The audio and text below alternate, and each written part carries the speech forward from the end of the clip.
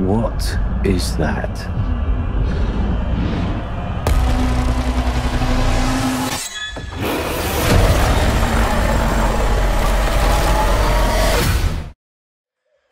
All right, so here is Shimo, or Shimo as the original official title of the new monster.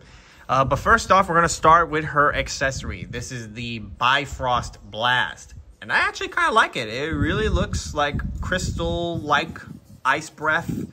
Yeah, it looks pretty cool because it's very noticeable how she shoots ice out of her mouth, technically. But my main issue with it is that this is too long because if you look on the inside of Shimo, the accessory piece is shorter, whereas this is too long. Like, for example, if you try to put it in, it looks great and it holds up. But because of how long it is, you know, I get it. But hey, it is what it is.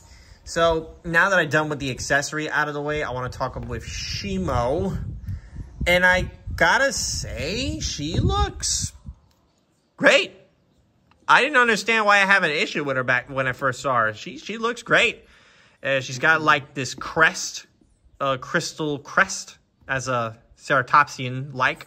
She's got like this crystal dorsal spikes on her back, and she even got the Thagomizer, which I think the Thagomizer fits well on Shimo than Godzilla Evolved. And she is so white. Too white. I actually kind of wish they added like some dry brushing on her body. YouTuber did a dry brush on like paint wash, and it looked pretty well. Looks pretty great.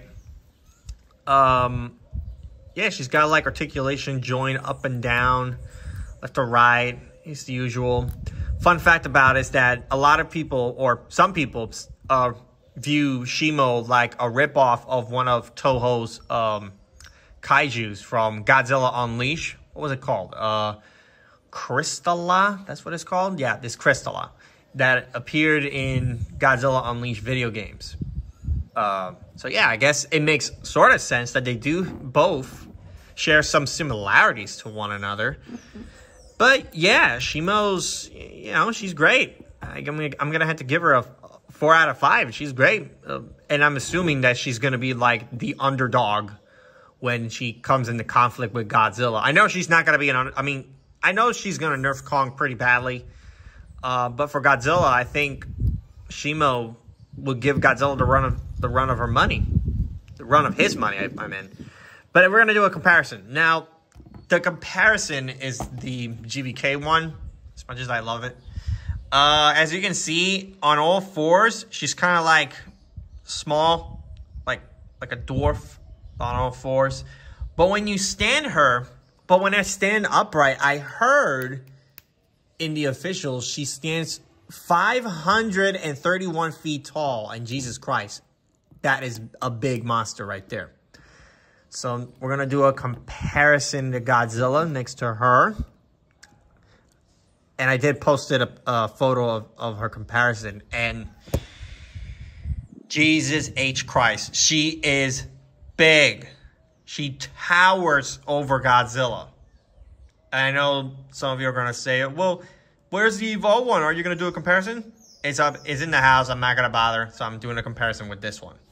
And Jesus Christ, she is huge. So she is 531 feet tall. If I remember, Ghidorah was around 521 or 22, I believe. I don't know. I got to check it out. But yeah, she towers over Godzilla. So basically, she's like the biggest monster in the Monsterverse. So yeah, pretty sure Godzilla's going to mop the floor out of her. So yeah.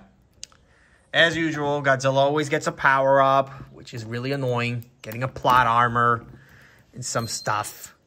But yeah, the Shimo is great.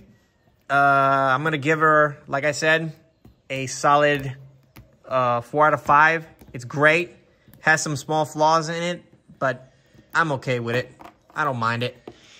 Hopefully, Shimo gives Godzilla the run of his money at the time when it comes out. So yeah, hope you guys enjoyed the video. If you like the review, hit the like button, subscribe, and share this with others. And don't forget to leave a comment down below if you have your personal thoughts of this figure. And don't forget to turn on the notification too if you want to see more of the stuff. Tomorrow I'm going to do another review of the new Empire, which is the Zuko and Doug. So, yeah. Thank you all for watching, and I'm going to see you all in the next